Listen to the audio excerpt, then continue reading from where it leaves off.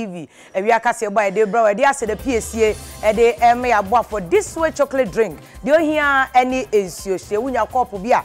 We are say pa no a sheda di nsuo you know no. Ana di day say now do this way chocolate drink. Yeah, the Ghana ye ni aye cocoa yeah antioxidants. Aye mu ma a boost immune system pa aboa say the ba ugina na so betimi akwoti anyare wa bebre wo de agum. Onnom ayi cup ba ko no ano no ugina na so say mo pia.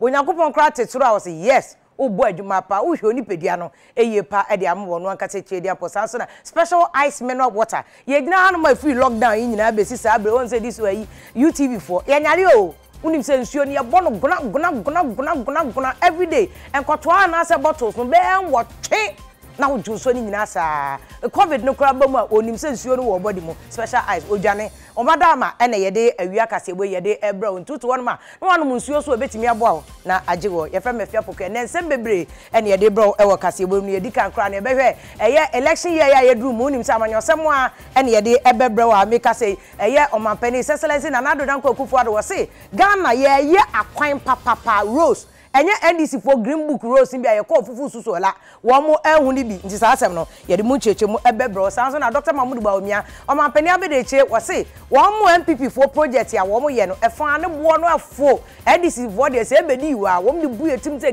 ga ena na ko mo de bre no so ye be kom ne de mu cheche mu e de abra omanpani dada mahama so ena ma probo from mantem ne mu cheche mu de ban so oba betna wo meya konya kase so no first year Afia dika no abandon project ya na nka nkofo pese wo ye no ena odi siesie ni nyina ma ni besi na so MPP for de nei agro kra no wo mu de me de wo be kwa ma no ne e wo ye nua no malifo omanpani a ote mali akonya kase se wo so wo no a watu no ho ade so e wo akonya so parliament so a wa gunu na che se agegon e wo mali enso mpaibo ena ye Ghana for ye bo e de amom so ye kwa abato mu empare yen se bibi etisa ebi ebesi e wo Ghana ye frem Afia Pokua we ni cheche mu bebre ene obi besi e wo bro kase stay tuned ye nu nya mu cheche mu ebebrom yan se kase bonase ne cheche mu e de ba ne ye se kase bonase a ye ko eye nuanu ma wo ato mantem azeze ya cheche mu ne aye no ayi western north rum ne ade omanpani a otu oman yakonya kese so excellence na adodanko akufu ado ene wo chemu se adumadi akese a wono no na ba won ba so won ba enye fedi agro enye NDC for de green books bi e ko eno o mahu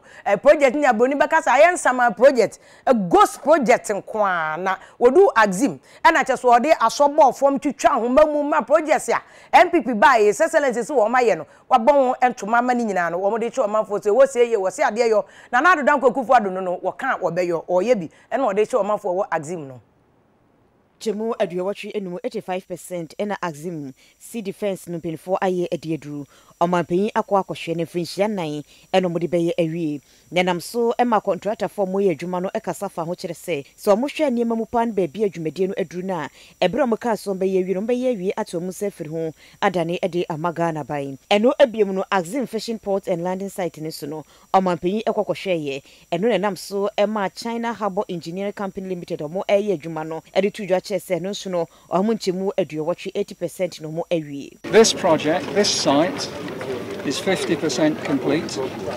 The breakwater is approximately 70% complete. The machine at the far end is trimming the breakwater. The far end is constructed to level. This side is being raised to level.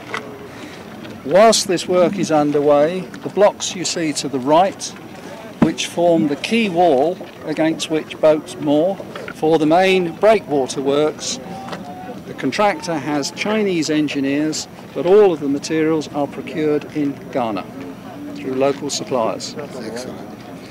When we come to building works, the contractor intends to subcontract to local companies, and we have urged them that when they do that, they engage local labour, so local Axim tradesmen for local Axim construction, so that the proportion of local content is much higher than would be required under the contract. That's excellent, that's good news. What are we looking at in terms of completion? The breakwater should be complete probably in November. The building works, which will be starting in September, are likely to be February, March next year. So in terms of what happens in November and December, there will be much more activity than you see at the moment. That's excellent. I'm so happy I came to see this. In addition to what he has said, I think you instructed that we should do some community project for the community. So in addition to that, we are constructing, apart from the onshore work that we are going to do, compared to doing necessary making blocks and those things, we are constructing a market, a toilet facility, and a road network for the community people. It is also starting within the community. We are taking access of the land place today, and so I'm staying behind to make sure that I go around with the contractors. We do we take over the land. Then by early September, which I have to be here myself on the 6th, because we are doing some project in Takrady on the 7th. So on the 6th, I have to be here to make sure that we commission that, we start that in addition to this one, which you instructed us that we should do something for the community. So that is also on. Well done. Awesome. It's a combined effort. Well done. About for Yentua Cassiabonso, Yatuaso, Mampani, Excellency, and another Danko Kufa, na Proboya. Na Proboya, no Mampani, Chilemo say, one no MPP by one better Conyaso, the Green Book move projects, one you. Now, Mahama better Conyaso, the way I fufu sola, any a gang of sis, any one was a woman in a truck, which is some and this is for the Green Book swing in a one coin your ghost project. As a man for projects, I'll call ground one whom back and so no Mampani better Conyaso projects in your project a kind and to one watch that TSC round, I won't come around Sakoye project no 2 minutes, watch the baby see.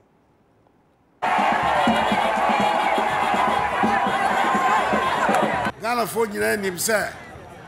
Crawford, any baby, your man penny or decline. I watch the dean, Kwame Chroma, a free. It's a DJ. And then the Mabahane, none of it true. Say, I remember Bresso, and a choir a dark Crawford and him no. Yeah, baby, any year.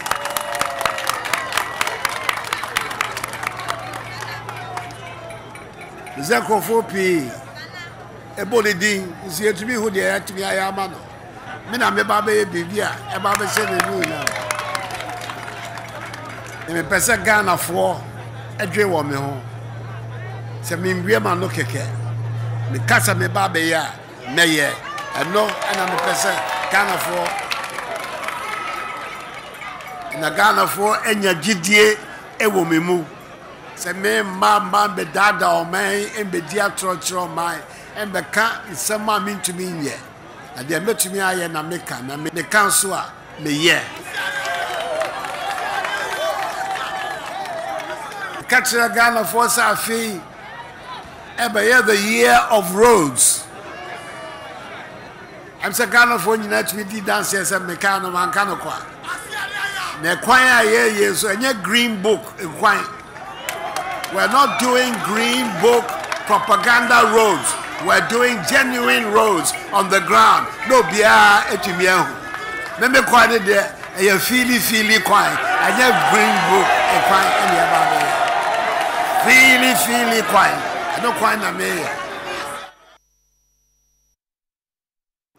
O Mampani Excellency na nadu danko kufado eno no na politics mo kutiabo wakikana adwende acha o Mampani dada mahama no yegusu wo Western region yekọ aboso no a ewonzima East district mu ehonso o Mampani acha mu se wo ba beso mamafo no pa na de ba ko ba ye wunim se efri so o Mampani hye na adwuma se besi enne eyesa galamse adwuma ne small scale mine no bodwo de na wo mutututu eye gold num ne agudie outdoor no na wa hye da akọ page media so nko bia fe no community mining scheme no anu wa aboso wo se we nya galamse we ye wo mo ya hye da mo license ya kakra mbe no emra kwan so no mo nyina so wo mo sa akọ ma no ebie amanye abesekwe we bibia ye friend e-blocks osi school a ekosi no school a obi a tumi ko from the ko ha na no ba be asen kese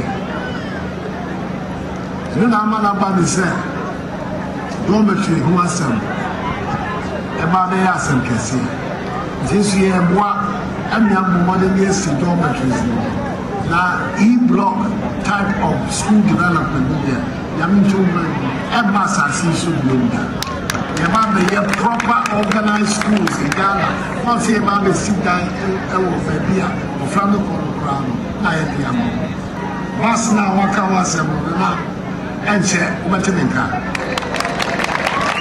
rina ka ona Afia dormitories and accommodation near my man, so teacher for teaching the same people, we are baby a teacher for so they never be able to. As a get fun program, I hear when you are a cow. I hear as my man or a minister for health. I'm saying they want someone who said to upgrade the clinic to a polyclinic. You have to find your Dr. Bala. Me anything, Mamma. Do Kraswa. We your man penino no ye free on me ko na beje che excellence Dr. Mahmoud Bawumia wono so achem say MPP for aban eba ye wo mu ye nnuma pa de friend of kasem say infrastructure wo mu sisi adan ye ya kwan nom ne ade wo so wo mu bai wo ma ye dwuma papa bi enye adwuma ketwa ya wo mu de wo ma ye krado say wo mbe boa ma Ghana enye mpuntuo ne nkoso a daachi bi wo mu ni hokra enchima be hu say ampa wo mbai no wo mu ye bi ma Ghana edija wo man yi. Our opponents are welcome to show us what they accomplished by way of infrastructure initiated in their first term of office. They are welcome. They should bring the data, and we will interrogate it. This is because virtually all the key projects that they point to were completed in their second term. We are, however, happy to compare our 3.5-year record with their 8-year record in the area of infrastructure. We have done all this while actually spending less on infrastructure as a percentage of our GDP. We have done more by spending less. And that means what? We have more value for money. That is what it is. We are not just building infrastructure. We are building a nation. We are building a nation. We are building all this infrastructure while staying committed to our social contract of providing free senior high school education, creating jobs, transforming agriculture, industrializing the economy, sustaining the National Health Insurance Scheme, digitizing the economy, ensuring public safety of Ghanaians, and keeping the lights on. Ladies and gentlemen, the future is bright if we stay the course. That is why we are asking the good people of Ghana to give Nana Addo Dankwa Akufo-Addo and the MPP 4 more to do more for you. May God bless you, and may God bless our homeland Ghana. Yeah, to us all, His Excellency Dr. Mahmoud Bawumia, ne town hall meeting ya oye ya. Na dia ba ko an woka wo mu ache se ne dia se Dr. Bawumia ne o mampani na na Danko Akufo-Addo ye kase bodi o maji aboso a ache so mu titi bia ma omnu anom NDC fo ane se. Wo mu ba ye adwuma wo mu ye pa de otumi se NDC fo de bedi wa kro no abro ni beye pa. Eno mbebo Ghana fo ne ebusa se ne be me na e de asem de ne ba de na hu na wo se muntie na me cheche mu o meta hall meeting no. Dr. Bawumia kire mu a Rose pani numa project ya NDC for buy. Wami ya de na 10 cedi o say 100 Ghana. Eye 20 o say 200 Ghana. Eye 3 cedi o say 3000. No ma giedi. Just didie basa sike die ko no buy. And was for example ne say yes chiremu. And was obeche bilam to circle road ya wo mu ye. NDC for buy wo mu ye say project wo be ye an. Wom ye kra gata wom anka wom anye design kra nka wo se yenye gata wo se saa na ndisi fo ko ye sekri Dubai ya ensuo to ye yiri yo se ni nyina se na gota ni ase abronti wom mu besi Ghana fo akum Ghana fo no eni se ampa wom kum Ghana fo so number 2 o se obeche bilamte ye ndisi fo ye calculation no wom ye se eye hu sika na $289 million yo Trump dollars nye CDC kura. Wasi MPP for buy wo ma ye rose wa ye design foforo e de gata se ahya se kakraka o se flooding ensuo be yiri pa so be chebi de da aboso kan ne connection e bi nsi da wo honom wo ma ye ni nyina ahya se na ni nyina nkamfu ano mu si ya e $260 million pe e na wo mo ye ya ache se e ho ka no ko masa teso ama na ba fom na wo de circle Dubai etoto obe chebi ni nyina de NDC for de aboro ni be ye nko a. There's been a lot of road construction taking place across the country in the urban areas. We've got 589 kilometers of asphaltic overlay and rehabilitating 143 kilometers, reconstructing 97 kilometers. We are also constructing 4 state-of-the-art interchanges. We have the Tema interchange, where the loan, the sword cutting, and the completion were executed by this government. We have the Tamale interchange under the Sino-Hydro program. This is the first ever interchange in the 5 northern regions of Ghana, and it's at 44% completion. Then we have the Pokua interchange. It's the first 40-year interchange in West Africa, the first. We have the Obechebi-Lamte interchange, which is 55% complete.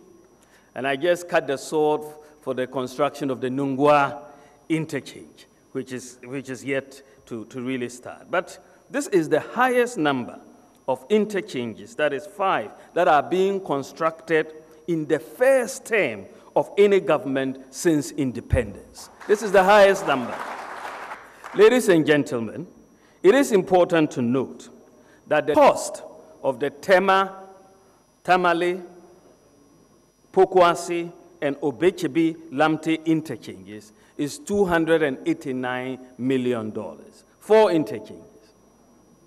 Together, $289 million. While the cost of the Kwame Nkrumah interchange was contracted at $260 million.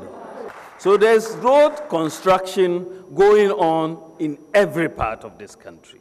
In fact, under the previous government, for example, after 8 years in office, they couldn't complete one major road in either Upper West, Upper East, or Western North today regions. One major road, right? Before the end of this year, by the grace of God, Upper West, you will have already got the Laura to Hamile Road. We will complete the Bolga to Boku Road for Upper East.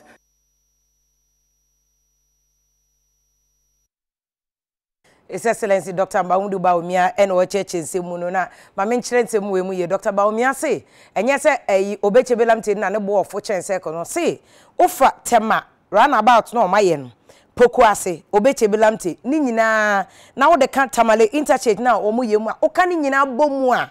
Okani nyina boma na ye $289 million na Circle Dubai no kwa NDC ye no eno ye $260 million o se NDC krono ena o abo Ghana for no techeche mo de ban no so NDC for so obi o mbeka che no pa ene se ye ko o mampenda da mahama ho yinkofo bebe o me NDC for ka se na MPP for no o mo na SS ye mo safo hin na de ye mo ye nto nyoma o mo mbesa o ma ya ade nti ye mpene wo mu no ya mu dwum ho MPP for mu dwum ho ba omia udwum adan ya o mampeni mahama echemu se nti ka mo ye adwuma na aka bosome miensa se bosome na ya yekoto aba na ne mo ka te so ene amunim na o se wonu se wo ba na se Ghana for to aba ma no 2021 a Afia di kan kra no project ya wono hyase a MPP fo ahyeda ama na atete apansam wo be wie ni nyina wo so wo mba no paade wo yi adwuma na MPP fo a boni ayefo wo mo kanfo nipa ene wo ma hyeda ase wo mo kasa e de agu nani ma se no ma pani dada mahama ena ma probo a wo kɔ eye from mantem ene ya wo na probo na akwakopi akache ya oguso a wo hyega na fo boso wo mo to ma no wo ba second coming no a no mbo se Paul a one mantem o chen dada no a wo ba aye no. Government is like a relay race. All of us in secondary school used to enjoy relay, where we take the baton, you run, you give it to the next person, he runs, he gives it to the next person, he runs, he gives it to the next person.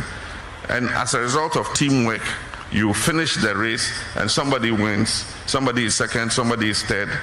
That is what government is like.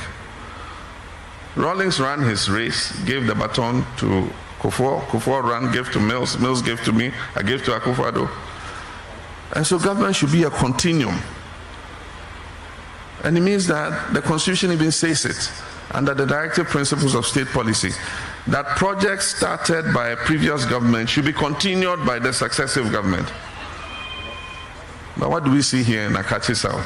All the projects we started, as soon as my administration left office, everything has come to a standstill. And so that is the challenge we face. And that is why I said somewhere that when I become president again, by the grace of God, we will spend the first year completing all abandoned projects. We won't start new projects. The resources we have, we will use to complete existing abandoned projects before we start any new ones. You go to our secondary schools, the facilities that we were putting in the schools, for 4 years now, they've all come to a standstill. And yet, we are using resources to start new projects elsewhere, when we could have finished the projects that were being worked on. And so that will be a priority for us, that we take an inventory of all abandoned projects all over the country, and we spend the resources of our first year finishing those projects so that our people can have access to them before we start new projects in other places. Mama, I know, like I said, about the district hospital. It's almost complete. By the grace of God, we will prioritize it and make sure that the Akachi District Hospital is completed so that you can have access to use it.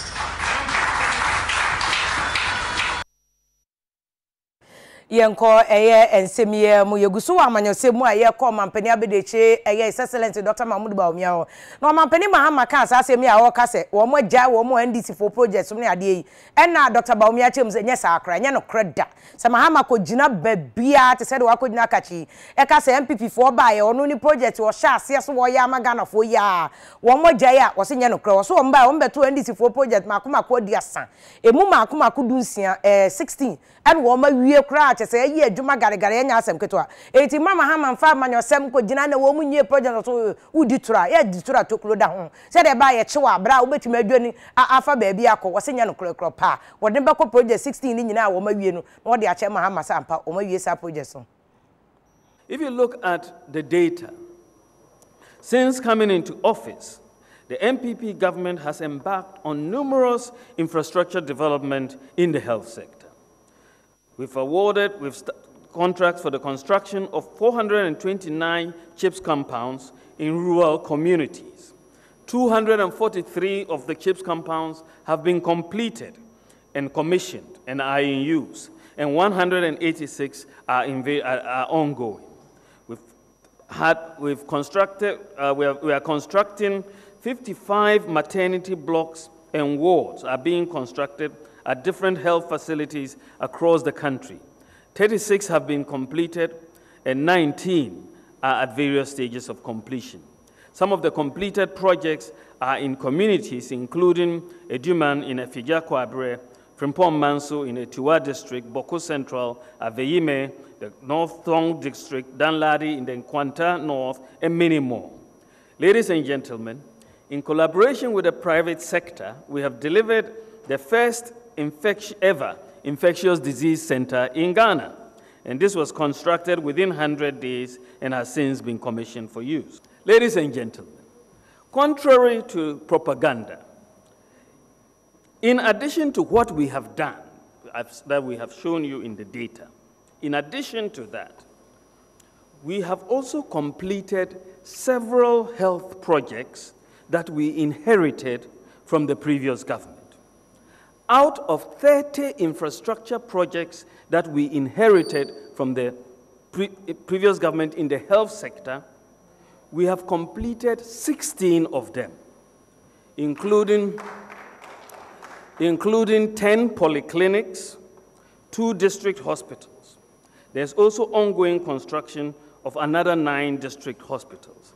So if you look at what we have completed, the polyclinic at BCRC, at Gomoa, Daurompong, Ekumfi, Noakwa, Biruwa, a polyclinic at Esi Sunkwa, Bimpong Eja, and then Gomoa as well, Jamera, Mankron, Akomfodi, and all of these have been completed. We completed the ongoing upgrading of the Tamale Teaching Hospital. We completed the ongoing construction of the offices of the Ministry for Health and Regulatory Bodies. We completed the Ga East Municipal Hospital. When we came, it wasn't quite completed. We completed it, and so on. So we have the data to show very clearly, and therefore it cannot be the case that we abandon projects that we inherited. It's in our interest to complete them. Dr. Mahmoud Bawumia, His Excellency, and church and Semu, Ewan Monsignor Crest, or more abandoned, and as well, my jai project on Betty, Ewan NDC for 7, a man in United upon some because I say, Dr. Bawumia was here pay the man of 50 man central regions. I say, go mother ramp on Cradin, or just say, Brukutu spy, as a Nina was saying in a cry, a Bepiamano. But I'm quite this, I mean, you couldn't say you're a Samija, Director of Communications, Emma National Democratic Congress, I mean, you could not, Dr. Bawumia Casano, was a more if you propaganda, yeah, NDC for ye. And now a year as Samija visit boy, propaganda. And I said, Dr. Bawumia, I champion propagandist you. What now was that propaganda? I can't some Nachiano, Samija visit, and someone ano, Dr. Bawumia could not a town hall meeting, Mr. Data, where we are brofo, oh, outro, as Zankwan, what you say, yan or the dada Ghana for, and what the bar Bermutisa, Nemo Samija Finomo.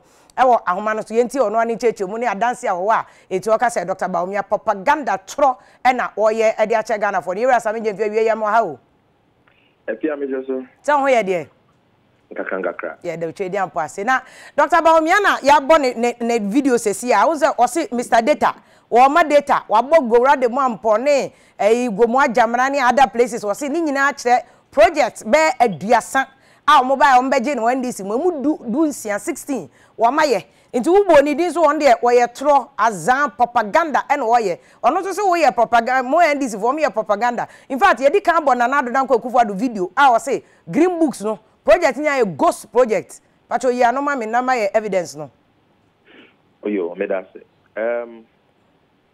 said you may train on my Twitter handle and when Vice President Urie Nekasano. And somewhere, Ura Dr. Bawumia de two Gano. So what bonnet of fan? Who to me I describe in 3 ways. Okay. And some moody big kind. A afro and another. And same you all kind a clear lies and fabrication. And you're no correct. And Mama wa dance yam wo say ampa Dr. Bawumia onya no kwafo a ye betumi agene nsem na okano edi nemo ma no first honest answer o say number 1 ya tro ne na da first one ya tro okay second one no so ye project a onne ne boss o mampanyi akufuado omunim ho maache okay nanso omo pese omutum futurugu Ghana ko ndi so omo ye adwuma abra omo nya adwuma bia ni no Mahama project a ofiti ase no omaje aye na te say omoa na ofiti ase yo project okay so okay. And not say project no mo beto ye na bi omoto aso the second part is plagiarize Mahama project there's a project that President Mahama in ye won hye ye pay hu sika fiti ase a omo aba o maba beto aso no and na omu tu futu agu Ghana for any say project no e yo mo dia okay the end that also me answer no ye Midday can say a celebration of mediocrity. Okay. The project are and Jaima Unit Committee for any assembly members. No more the fans, so my no. And on a whole vice president and the whole government are celebrated so my Now my mention on your man say okay. Yedikai a clear atra Bawumia echa. Number 1. Or say President Mahama Aircon. Now we see e-blocks 29 e-blocks 29 you aba what the see am producer and check Google Matthew Opoku Prempe aka Napoa or ye Minister for Education currently or ye interview us a few months ago ye design say e-blocks was saying or buy na Mahama SCV or say the na Mahama area commission na nkura wo mu omusua de na ye mako 46 okay. And yeah, you do because yeah, started 123 out of 209 promise you know. Okay. Yeah, not the area. Yeah, Biankura will be 46 fully finished. Okay. And at 21 other, at about 80-90% complete. Na kaka kredi okay. Dr. Bawumia say more kind 29 e-blocks na ya na tro. And I'm more video of Napo interview now. I bet me I confirm. We have the video there. Okay. Bibia wum any handing over news in Joboa. Okay. The apostle you know or can one speech we say in 8 years from 2009 to 2016 NDC both under Mills and Mahama we did not complete one major road Upper East and Upper West region. And also kind. Yeah. And is Dr. Bawumia Ethiopia. Wa to High Road, a Wapa West. Wa to the High. HAN. HAN. Wa to High 30 kilometers. Okay. Give you a final. Nadoli Laura Nandom Road, 50 kilometers. Yes, Aquine. Navrongo Tumu 30 kilometers. Yes, Aquine. Bolegatanga Bongo 15 kilometers. Yes, Aquine. We can go Tongo Road. A connected Bolegatanga municipality to Talensi district. Yes, Aquine. Okay. Overstream wa Dr. Bawumia Nikom Quine. A free gambaga eba wale. Ne ye present mama by na ye. It's no could come on am quota to fifi. Gambaga to wale. Yes, Nikom Quine no. But no one of East region. But now some more kind, not the upper east and upper west, you can be a mama wahai, Nadoli Laura Nandom, Navrongo Tumu, Boga Bongo, we can go Tongo Road, Nina Yevi, Atro, and then Adano Bidi. Okay. Ebian Dr. Bawumia say, I'm not thrown about Concanho. And Omoma Bay with Omoya Paya, a final and our infrastructure projects no more, no nebueful. Yeah. And not my memo exact, say. Accra Rose, for instance, Tema runabout no. Pokua say Obeche Bilamte.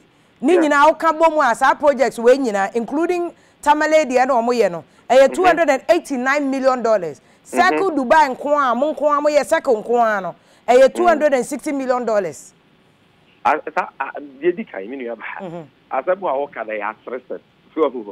Because interchange yakaze circle interchange yakaze tema interchanger ni na ye friend interchange but enya de crop. Okay. Interchange bi wo area ne tenten 15 kilometers. Interchange bi tenten 100 kilometers. Okay. Circle interchange ne tenten the longest in West Africa. Ah, circle interchange yeah. Yes. E do ko fa ne tenten o ko fa tema flyover. One tunnel. Now they compare na because the scope of work no where common sense. What you say? So for palm wine shop ubi kasa asem we ya obetimi dia channel. But in serious discussions I having on my way for a whole vice president at Wako University of Oxford to suggest that because I have free ade interchange I was saying ni na boy no okay. But in any case interchange now or say no ne bowo form no na eyomo na aye no meaning say omo de omo ya de omo save o man ni sika value for money wo mo sa no kwa che Dr. Bawumia say omo na yes a interchange no won hye ne wo sika set de di kan Pokua si interchange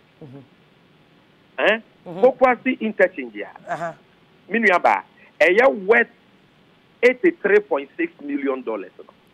83.6 yes $million. Check it 1st November 2016 Daily Graphic. Mabel Aku Banase a report to say Parliament I approve a credit facility, a buyer's credit facility. Mahama buying Ajisika from you can say HSBP United Kingdom $83.6 million for yes. Parliament approval no 1st November. Check parliamentary hands that 1st November 2016. Okay. Daily Graphic report on 1st November 2016. Okay, Ntipacho, Sami, a lot of say more approval. Does it mean that she cannot back immediately and at time and I do MPP for time? Debbie, yeah, won't drawing and say BB and ya come Rashe Benjamin. Okay. It is Canada. Once Parliament approves it, it means the money is accessible. Okay. So the project can start. Okay. And okay. $83.6 million. Okay. Let's see Canada what Daily Graphic publish here. Okay. Obetebi, $39.2 million. And only a G3 HSB Bank PLC UK. And also check Daily Graphic. 6th August 2016. Reporter, your friend Musa Yaya Gafaru. Okay. A report was a parliament approved loan. In fact, I know maybe what parliamentary committee hands are no crowd on that issue. Yes. Yeah. Tema fly over crowd. No, be fees here. Yeah, we are on Facebook wall. It can be people be try in control because yeah, power on to man. September port expansion. Muni na mo boa man no credit babon say. Eh, ma abreso. And phase 1 no. the expansion of the Mamoto Way. No? Ghana Ports and Harbour, Edema MPS, as part of that 1.5 billion project. No? Okay. Normally $7 million year expansion. Phase 2 now, a year flyover. No? President Mahama buying a compare grant, $55 million from Japan through JICA. Okay. I also say, me kai pass Dr. Baumia say, ye review of phase 2 tema run about there because me na me ko twa video na me ka so Mahama na start because na me kai phase 1. In fact, review ben review no it can say review ni say occupy sika for be be project no. I say a renegotiation with JICA, a renegotiation. The same amount that President Mahama bought Parliament amane on 5th January 2017, in the last state of the nation address. Take JICA for their money and find yourself project. And yes, you can call now near there. Omu review number 1 design, number 2 Sikano so almost a sano. This is project on my year, Sikani free Japan, and if he was here free Japan, but Omu ye renegotiation, almost any Japan for the Sankasa bill. And I don't renegotiate who see one and Sikaboteno, because Sikabotena is a 55 million. I want to say anywhere to sign. So for Obetebi, it's 3.6 million. For Pokua, 39.2 million. And only me and Umpodi, Parliament approve under Act. Flyover, you won't draw and see the idea what the main under Act. It is another boy for I don't know, Bawomiani of Pukua fans. And you don't have a project. Because I'm a boy and twas so. You buy and know why yes, you have twas will be a new asset. But what project at present, Mama, I want to say, I want drawing. I compare with the cabin tour. Now, what that's what is it as a project, new project? Okay. So, what do you not saying here? Minuaba, share and Yamapa, a fine way, and they bought the water for you. The mountain, my friend. Look at something like water. Almost a mobile, you buy water for all. I'm a Busso. Minuaba, in 2012, Mampeni Mahama Betana Kunyaso. Now, urban access to potable water. Now, 63%. 53. Opria Kunyasono. Now, 64%. 74%. Okay, statistics away from here. Oh, okay. Ministry of Water and Sanitation website. Okay. What take green book so page 36 and a green book ready a bone of contention. Oh, the young phantom bone of contention but be seen there almost in Canada about one will green book more any form. Oh, now President Pokua Akasa never Western region say Moka Fufu Susola Road any green book name. Or say Moka gang of 6 or more to ano dear Oba or your road a Philly Gadochi. You do cover now no. Na Fufu Solar Road and now Joma and now will be opposed to the Quani. So Fufu Solar Road is there. Gang of 4 road component Yamahama achievement. President Kofone started gang of 4 years. And a President Mills, ne President Mahama, that's what we read. It's a gang of 4 once a message in the project be anywhere green book one. NPP media Yaka any form.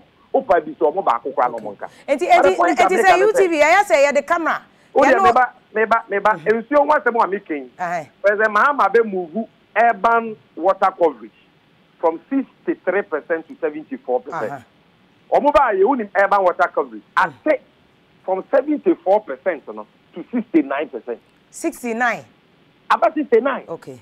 It's your buyer, meaning that your population is also but access to water buffer. The same for rural water so. It is a mountain for we want okay. A bank at when you see catch and baby organ about Semu. Who see secondary school back who see district hospital Kwabakokra and rather Dr. Bawumia when the young cat district hospital Bakokra West. Meanwhile, what's say over every district being a hospital. Who see 1 secondary school cry? What type of toilets are unit committee assembly members? Bridge as Yada Sunina, what they are non achievement. Abramania Sika change Abandia Organa Bakos over 300 billion. Okay. What's young for saying? You don't have 1 district hospital, you don't have 1 secondary school. What say my toilet my boho, my Yakana saying bridge as Yada so. It's a man to your flow. So the project far as soon go I soon one for Swama Ghana. aban we buy or my and not Dr. Bawumia can want it. Okay. They don't have anything. Okay. It is your more, you know. A year did you think as heading? Emma Ghana for Oklahoma health achievements. If you need your most of my end and I help, almost almost to drone four routes. Four. Your mama is the University of Ghana Medical Center. 617 beds. We see Rage Hospital, 420 beds. Maritime Hospital. The Bank Hospital, Bank of Ghana Hospital. The East Municipal Hospital. The Bolegatanga Rehabilitation Hospital Project. The Upper West Regional Hospital. The Dodowa Hospital. Look at all these projects. Oh, yeah, why you were also my phone drove for. And that's in okay. Sammy, young fancy and a lawyer, Mamma, young twice or jasso, now also all the time room, bed 3 hours. A bear, young betwasso, and you may pabra. Now you shut down fan of Marco. Why? No problem. It's young twice or jasso, and the bed 3 hours, see, and you brother. You must be for you, and says, Jordan, you be Mobile press conference. Oh, yes. Okay. Marco. Okay. But on my time, no. What media am I can't say I'm the man who see. Only baby, Dr. Bawumia a program. I know John Nuno. Hey, President Mahama, no, naive. And I know General Academy of Arts. President Mahama by me see. President Mama, they see that one, or General. The original Mukasa and President Mama is here because Dr. Bawumia could buy. Omunsi facility dia won kan ha omo betinya kom akwakoye project okay ezo omo pe ba bia akwakoye program yi no Mahama Academy of Arts o si ye no e ho no mo kokoye no when conference to settle the debate as to the way na yem tuntunu e dia boa e dia ya ready say yen nsuo say yen kania say ya kwan say ye interchange say ye hospital say ye school Omodi nyema unit committee assembly member achievements yaba no problem. Edwoda. Okay. May I show us all the video ni pictures ni ade be kan ho. Why? So they would be dada. Evidence based. Adance here da ho. Ye kan eni. Ede nyema omonye ya omoso say greenhouse project. We fi outside adwuma we wuni say nyenne. 2013 to 2015. And as if you create a breast, so you need Israel from Africa. Sign contract. That greenhouse project. I would do it. And once you say, I know someone I'm wearing and be fast. Yeah. Mobile as we are there at the year. Youth enterprise support. What the sister na for name under John Kuma. And now John Madaya West project Hawaii. No matter anymore. Na na Kufu greenhouse here. Oh, that's the only one that's a Mugan for. That's almost very idea. Right, may I try Monday, no name, and you may anya esa enchechemu we do wenya de miami de ni enchechemu no obi ehun facts no because elections there e was say issues etie we ni de nyina to why lawyer mama na wase bebe ye nua be ma sameje fi director of communications ema NDC amenyoko no nuko ya lawyer e na o chechemu say sa project na do ne Dr. Mamudu Bawumia deje fans ni nyina mankanfo no mo penso en de wo be say enfly we nyina NDC project e na o ma hye da wia e de wo mo photo akobo ho na cheso mpese omdeje fans uguso ahwe live e wo UTV e wi akasebo e ne de ebro no eguso NDC akache na kade mampani ma wokọ aprobo no ne ade nyina na o chem se saa ne eme ya akoso adane wanso wo MPP ne NDC nyina no ko we nkenye problem bia sanka MPP for the sabi aburu sabi mpredo asama ama na woka wo se common sense ko fa dwene nyansa nimde afie nyansa eto ho na ko mo de ye adwuma enka ntichu ane financial sector reforms ya aba ya ne nkofo sika akoka ba bi me bi kura kohwe mo akonfo bi kura wu wo mu ntumi hwe wo manka ni nyina emma ni nyina nya buku wo wose nye data aba omi aso na Mr Data and the data wose nye data common sense ka we nyina nka be solve lived in this country. Chief talked about it. Financial institutions closed. It's not that the financial institutions didn't have problems when we were in government. We knew there was a problem. But we realized that the problem was a very complicated one. And so we needed time to resolve it and make sure that you don't throw the baby away with the bathwater. When you bath a baby and the water is dirty, you take the baby out and throw the water away and put the baby back and clean the baby with clean water. But when you go and throw the baby and the water away, what have you achieved? And that's what happened. It needed 9 billion cedis to bail out the financial institutions that they closed down. Instead of investing 9 billion, and it's not money you would have been throwing away, because what you have done is you would have injected 9 billion, taking equity in those financial institutions. And as they become liquid again, you give them back their equity and take your money back. Simple. That's why I said government is common sense. And yet, you go and collapse all these financial institutions, and now you owe 22 billion. When you could have used 9 billion to solve a problem, you create the problem, and now you owe 22 billion. And you assured the people of their money. And today they are saying, pay our money. And it's another story. More people have lost their jobs under this government than under any government in the Fourth Republic. All those who were working for microfinance institutions, banks, savings and loans companies that have been closed, today they are all sitting at home. Some have started driving taxis, some are riding Okada, some are roasting sausage and chinchinga. Others have died. And that's the microfinance institutions alone. If you take the construction companies that were given legitimate contracts by government, and this government came and says, we suspended all contracts, all of you stop work. And up to now, work that was done by contractors in 2016, up to now they've not been paid for it. And it's causing financial loss to the state. Because if you don't pay their certificates, there's something they call delayed interest payments. And so all those certificates that government has refused to pay are accumulating delayed payment interest. And so somebody's certificate that was 20 million Ghana cedis that you should have paid, today you owe him 50 million. And so you owe him 70 million. 50 million plus 20 million. 70 million. And government has to find that money. Meanwhile, that 50 million that has come as interest, we could have used it to execute another project. So there is a lot that is wrong with this administration. And that is why come December 7th, 2020, we must change them and let them go back and sit at home.